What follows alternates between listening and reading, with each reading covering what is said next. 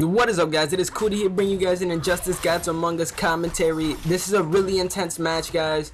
It's Catwoman versus Ares, and you're gonna see that this guy zones me out a lot. Like, he throws the axes a lot, because it's not known as spamming in Injustice, it's known as zoning. So why he's doing that is because I'm Catwoman, and Catwoman is the most top tier character probably in the close quarters combat in this game. She is the best close quarters combat character that you could probably choose in this game. But the way to counter when someone zones you is to do Catwoman's enhanced moves.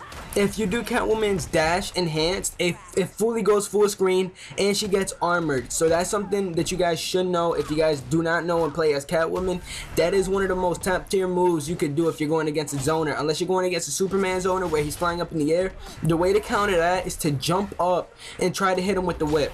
That is the way that you counter the Superman, because Superman, as he's doing that, his eyes don't fully go up the screen. So when you jump up and you hit him with the whip goes halfway across the map. So that's the way you counter a Superman zoner. And then if he's doing the laser on the ground, then you do the enhanced